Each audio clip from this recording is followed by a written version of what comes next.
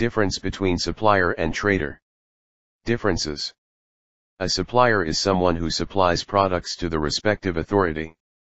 A trader is one who first buys and then sells the product or currency.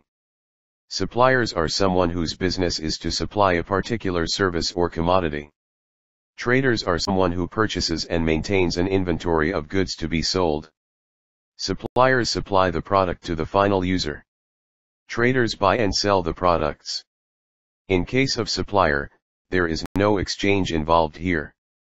In case of trader, there is an exchange of one thing for another.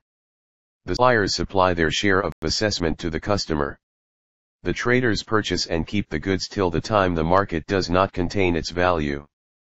The profit factor is not engaged with the suppliers. They are engaged in buying and selling for profit. Similarities. Both play important role in supply chain management.